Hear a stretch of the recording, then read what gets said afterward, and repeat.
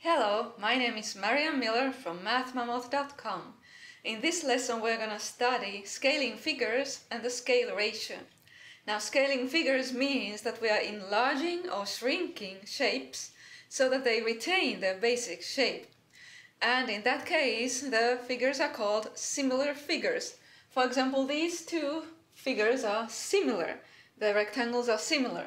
Or these two hexagons are similar hexagons because their basic shape is the same, even though one is smaller, one is bigger.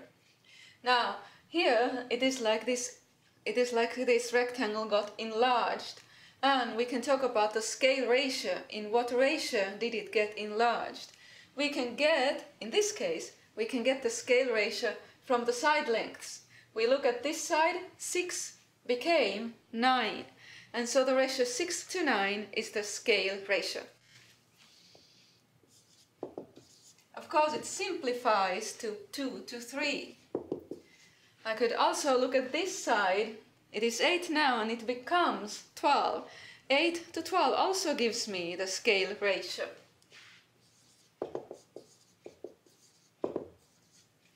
Okay, so the scale ratio between these figures is 2 to 3. Now, I want you to notice something. You remember what a proportion is? A proportion is an equation where we have a ratio equals another ratio. And now from this picture where I have those two figures that are similar, I can write a proportion. You see, my ratios are here. I already wrote the ratios. I have the ratio of this side to this side, which was 6 to 9. I'm going to write it now as a fraction. And then this ratio equals another ratio, which is this side length to this side length, 8 to 12. So here's my proportion. Of course, this ratio here is equal to 2 to 3. So I could also write that kind of a proportion. 2 to 3 equals 8 to 12. Or 6 to 9 equals 2 to 3. And then you can have problems where one of these side lengths is unknown, like here. And then you can solve them using this proportion. Now this one though, we don't need a proportion here. I'm going to show you a little different method. The scale ratio is 4 to 5. Okay, so think of it this way. It is as if 4 parts here becomes 5 parts here. So I'm thinking of this side that is 35 centimeters, and I'm thinking of it as 5 parts. And here the corresponding side is 4 parts. So if this is divided into 5 parts, like that, then I can of course calculate one of those parts being 7 centimeters.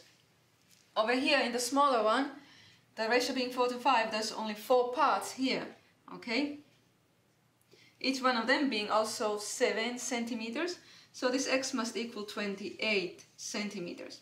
You can also write a proportion. You take this as your one ratio, 4 to 5, and then the other ratio is this side to this side, x to 35, okay? This would be your proportion. If you solve it, you get x equals 28.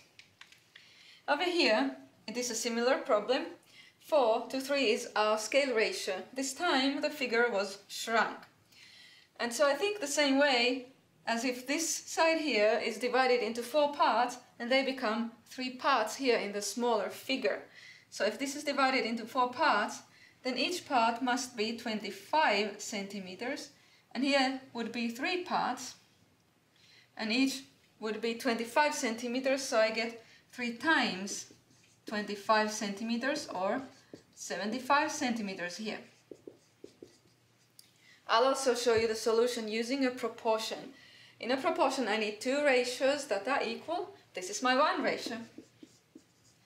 And the other one I get from these side lengths.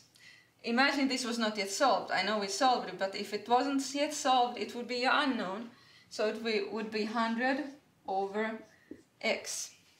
Notice I need to write 100 over x, not x over 100, because on the top, in both cases, I have the larger numbers, and on the bottom will go the smaller numbers. And then you solve it in the regular way by cross multiplying. 4 times x equals 3 times 100. And then from here we divide both sides by 4, so x equals 300 divided by 4. which of course is the same, 75 now centimeters. Over here we are not given the scale ratio, but we could solve it, okay? I could easily solve the scale ratio by looking at two corresponding sides. This is the shorter side of the rectangle here, and this is the shorter side here. So the scale ratio is 2 to 5. But I don't actually need to solve it in that sense. I can just write a proportion, which the proportion will have the scale ratio 2 to 5, because those are the side lengths. I take this side length to this side length, 2 to 5, and then this side length to this side length, x to 8. This is my proportion. Notice you need to be careful so that you use corresponding sides.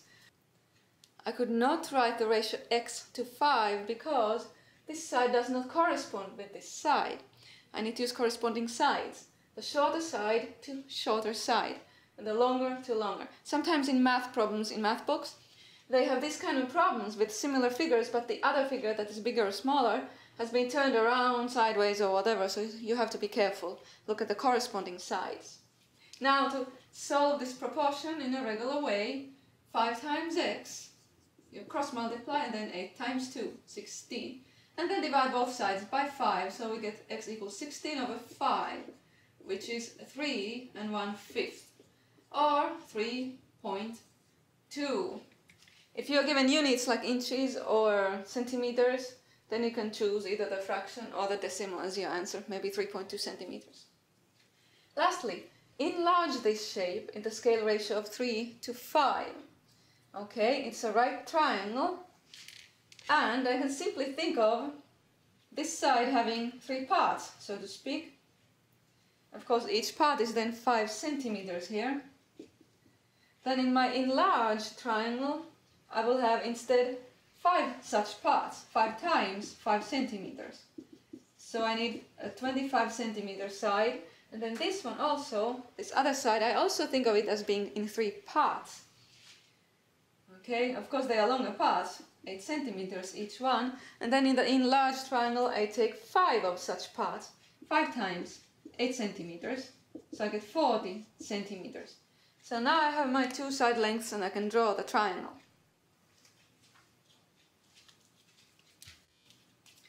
Let's see.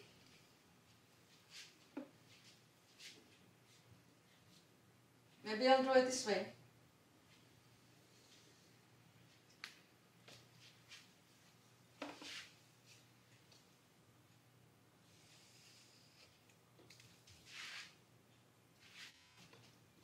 And then the last side I can just draw there.